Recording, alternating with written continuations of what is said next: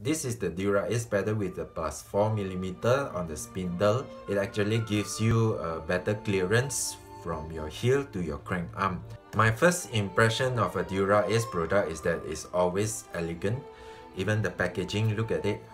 It's so nice to hold. How can we not expect the best from Dura-Ace? It's the best. You have to always remember the three main contact points of a cyclist and the bicycle, which is the handlebar. We recently saw the Canyon with like an X-wing handlebar, and then we have saddle and then pedal. And if you have the money, I suggest you to invest on these three main contact points, buy the best components, and then don't worry about it. These are actually Shimano spacers. It's like two pieces of 2mm, and then they also give you one piece of 1mm. This is also the first time I'm using a blue cleats. Have a 2-degree float. If you remember, looking at the photos from Cycling News, you can see that Mark Cavendish in the World Championship that he won, he actually had like an extra 10mm on his pedal spindle. You can fact check that. I'll post a link on the video below. And also you will see that Bradley Wiggins, when he was riding for Team Sky, he's using Speedplay pedals. Now Speedplay pedals, you actually can customize different length of your spindles, and I remember reading somewhere that he's actually using the longest one. But then from the videos and photos that we see him riding, his knee are still very close to his top tube. If you ask me anything about bike fit, I wouldn't know much. But the point is, whatever works for you, longer spindle, standard, just go for it. So now we want to do the unboxing of this Dura-Ace pedal.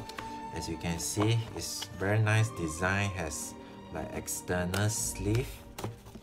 Talking about attention to detail, you know they even put the dimension of the sleeve and the box, which is different. Open up the box.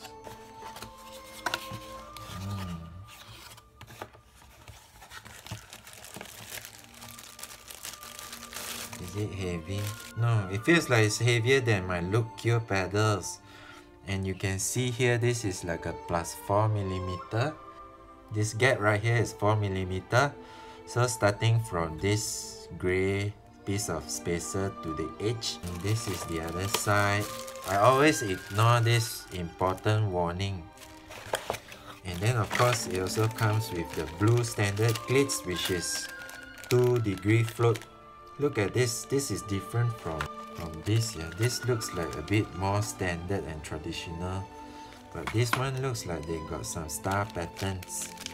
I think this is lighter, but I'm not sure. So this plus minus is for you to adjust the tension. I never had to do it on my Look pedal because my Look pedal is a piece of carbon and it's already set. And this is the 8mm Allen key for you to fix on your crank arm.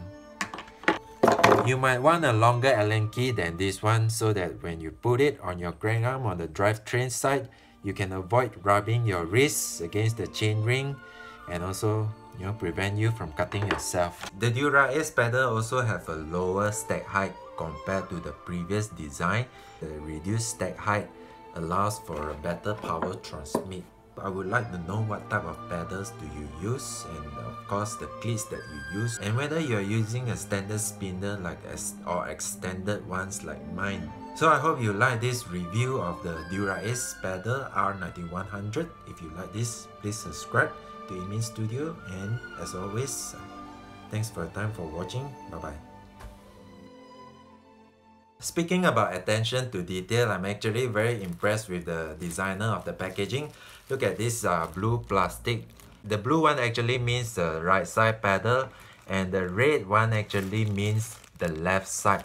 So you can see, very attentive, I like it.